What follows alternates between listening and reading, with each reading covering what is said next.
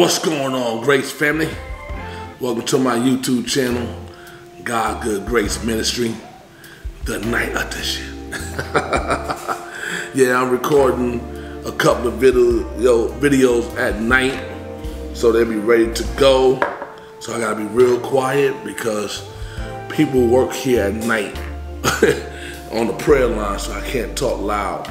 But we are still continuing to talk about prosperity, and we on 50 days of prosperity, and we on day 29. And I want to talk about what will it take to prosper in these times. It's going to take aggressive faith. Aggressive faith. Somebody told me I got a aggressive faith, or I got I forgot what he said. Strong faith. Something he said, and I was like, I just exercise. I just believe. I don't know what you want to call it. I don't know if you want to call it aggressive faith, outrageous faith. I just believe the word of God. I believe it. I believe it that when the woman with the issue of blood touched Jesus, and he said it was according to thy faith is why this happened to you. That your healing came because you believed on it. You believed and you went after it. You pressed through the crowd, calling on your knees. You did what you had to do. You had whatever you want to call it, aggressive faith. You came and you touched and you got your healing. You got what you wanted from me by being aggressive, by having a purpose. What was your purpose? What do you want from me? God asked him, man, what can I do for you? I want to see. I want to be healed. If you would do it, Lord. Lord said, I will. So that's how he is with us. But we have to have aggressive faith. We can't have passive faith. My daughter told me that she want to believe, but she don't want to look foolish. She don't want to be embarrassed if it doesn't happen. I said, look, our faith will have us on the ledge jumping all by ourselves. There ain't no other way to be but have the faith of God. There's no other way. We already far left as it is. I'd rather look foolish and keep believing than not believe and have the world accept me. No. Believe what the word of God said over everything else. Everything else. And if it doesn't seem to be working, then evaluate yourself. After we did an evaluation, we found out the reason why things happened because she blamed God. And deep down, she's thinking, hey, if it happens, then I'll forgive you, God. But if it don't happen, then you are exactly who I thought you was. A person that don't care much about me, but you care about other people. How can you receive from that? How can you even trust a word from a person that you're not even trusting where the word comes from? If you don't trust who sent the word, which is God said he sent the word and he healed them and delivered them from their destruction, Psalm 107:20, he said that. But if you don't believe in him who sent the word, how you going to believe the word that has been sent? Amen? You know what I'm saying? So let's start concentrating, putting all our love and affection and getting to know the one that sent the word, who is the word incarnated in flesh. You know what I'm saying? The word it was and still is Jesus. Amen? I told my wife the word of God is the thoughts and the mind and the emotion and the intent of who Christ is, was, and what he wants done on the earth.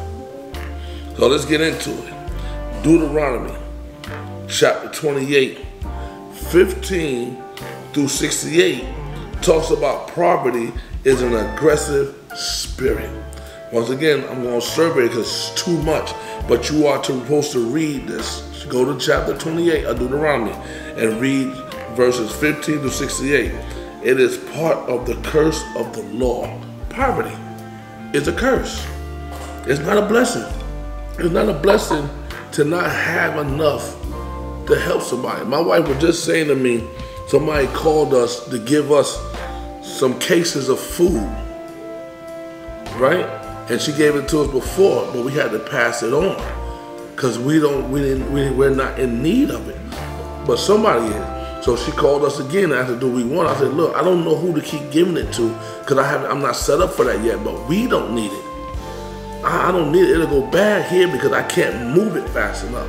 Why? Because I don't have no lack in that area. I don't have no lack in providing food or anything in my house. I have too much. You know what I'm saying? There's too much food, and I really haven't went like major shopping in like 2-3 months. You know, because I have an overflow. But if I know somebody that I can pass it on, then I'll make that connection. I'll bring it, let it come through me, and I'll pass it to the next person. That's being blessed. That's an overflow. Why did that person get blessed? Because I have enough. My needs are met, and now I got an overflow. Here you go. That's how the blessing works. So poverty is a curse. An example of aggressive poverty in verse 30 of Deuteronomy 28. When we're in Deuteronomy 28, we are surveying this. Survey means we just skimming through it. You shall plant a vineyard, and it shall not gather the grapes. Verse 38. You will carry much seed into the field, and shall gather but a little, and for the locust shall come and consume it. These are all curses. Imagine having a bunch of seed to plant, but yet you only harvest a little bit.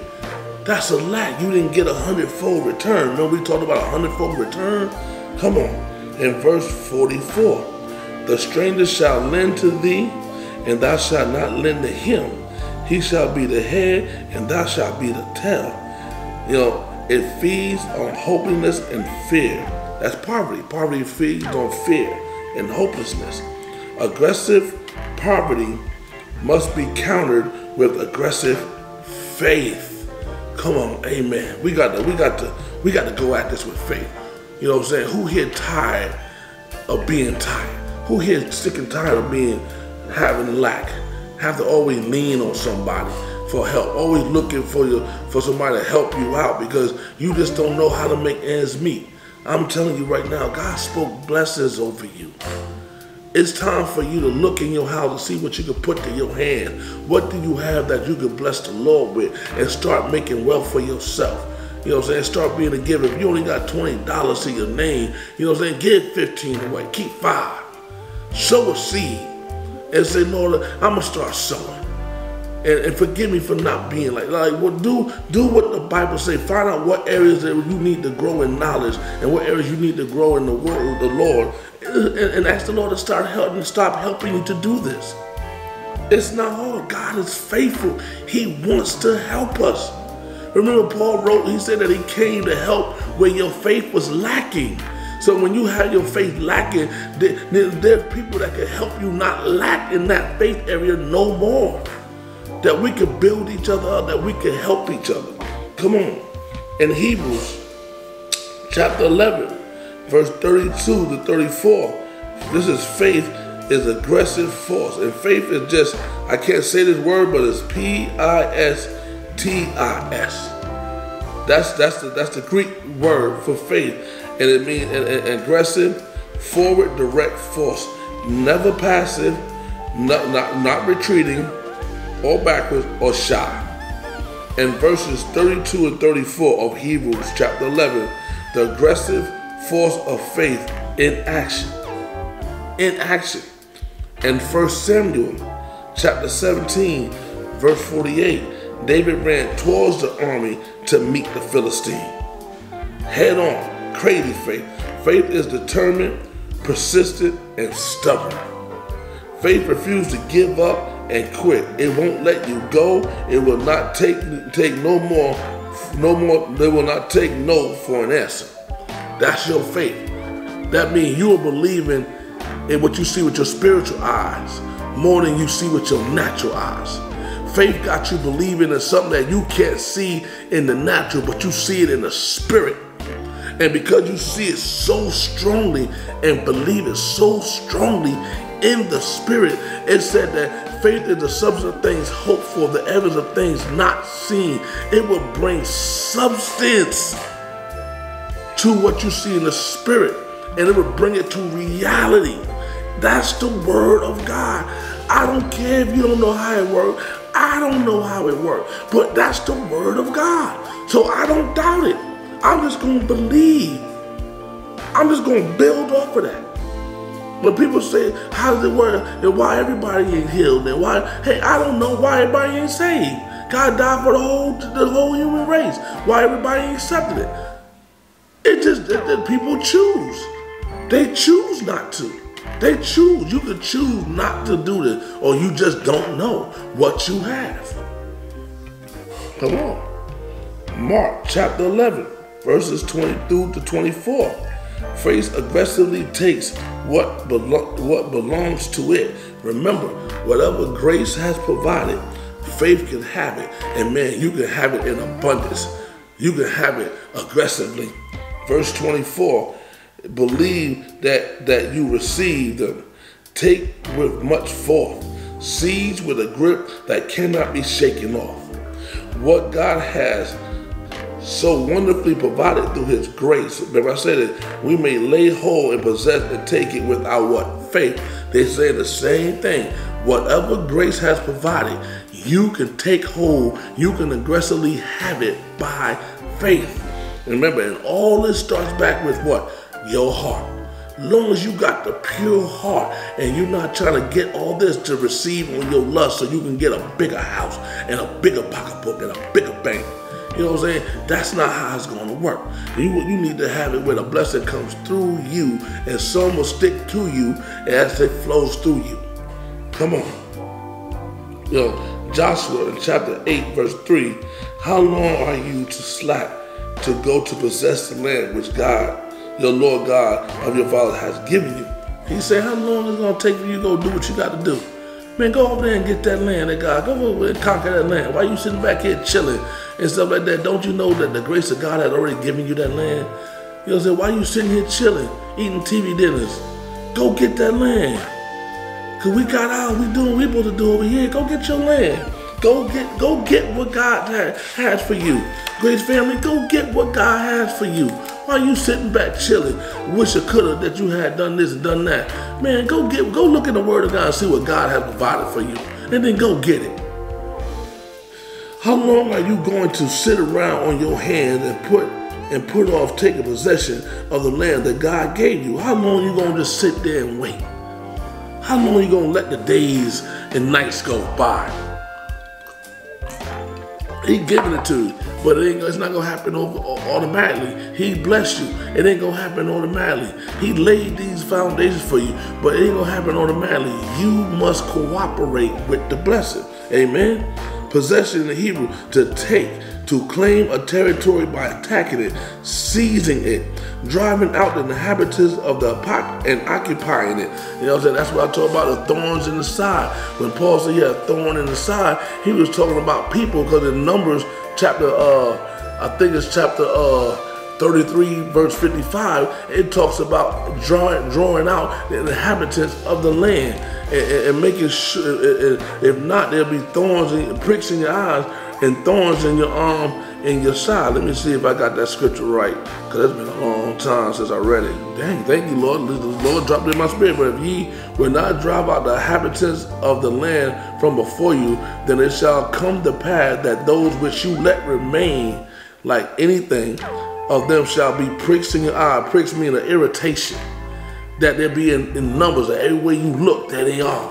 You know what I'm saying? And thorns in your side.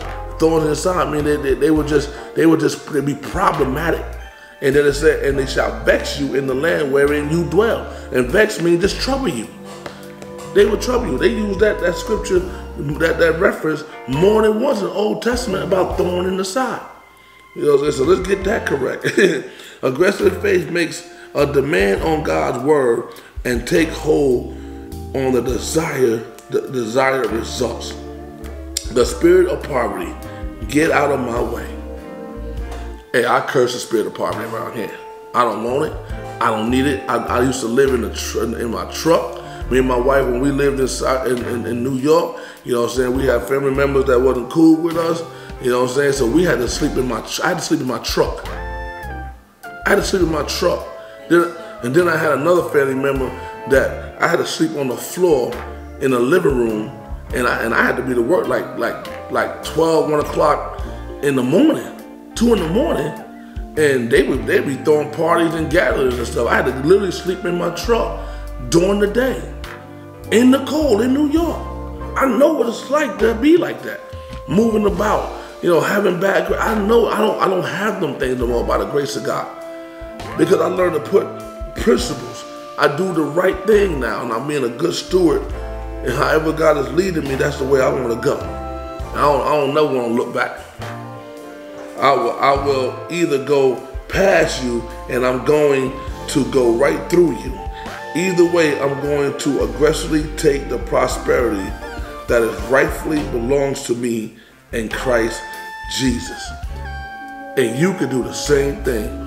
What is yours by grace, you can have it by faith, but you got to get aggressive with it. You got to, they said the violent seizes by force. That means you got to get violent against the devil. And you got to say, I am tired, I'm sick and tired of you. I ain't taking it no more. Probably get up out my house. I'm getting ready to change everything. I'm changing the locks. You ain't coming back up again. I'm changing my mindset. I am rich.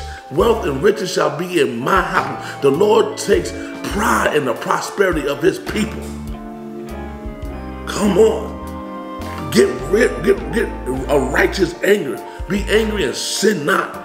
Don't let the sun go down on your wrath. That means don't let the sun settle on the devil. Stay angry. Stay stirred up. Stay stirred up against injustice. Stay stirred up against poverty. Don't never let the sun go down. Stay stirred up against sickness and sin and everything. Don't let your anger go down. Don't never let the sun go down on it. Let it stay stirred up against the injustice and poverty. And get aggressive with your faith. Step out on the ledge. See where it take you. Not an actual ledge. We not gonna do that. But I'm talking about on the spiritual ledge. Step out in faith and see what God is leading you to. Step out of that boat into the water and see how far you can walk. I guarantee you the moment that you start to go under, God got you. Because if he did it for Peter, he'd do it for you. The moment you call out, Lord, he got you. He got you. Well, thank you for sticking around. This is another short video. I hope you had a good time. I hope these words has blessed you. I hope they have found a good place to live in your heart and that they start to grow and they start to move you towards the things that God wants you to have. Remember, be aggressive with your faith. Just because you saved don't mean the devil done backed off on you. Remember, we're in a fight for our lives. Constantly fighting for our lives, fighting for the things that are rightfully out, because the devil don't want us to have these truths. He don't want you wealthy because then you'll have money to pour into the kingdom of God. He don't want you healthy because then you'll be able to go all over the world spreading the good news. You know what I'm saying? He don't want you to know who you are. He'd rather have you sitting home depressed and lonely and defeated, not knowing that you're a child of the Most High God. Come on. Well, I'll see you tomorrow on another 50 days of prosperity. We'll be on day 30. Day 30. We're going to keep knocking them out. So thank you for joining us on God Good Grace Ministry, and I'll catch you tomorrow.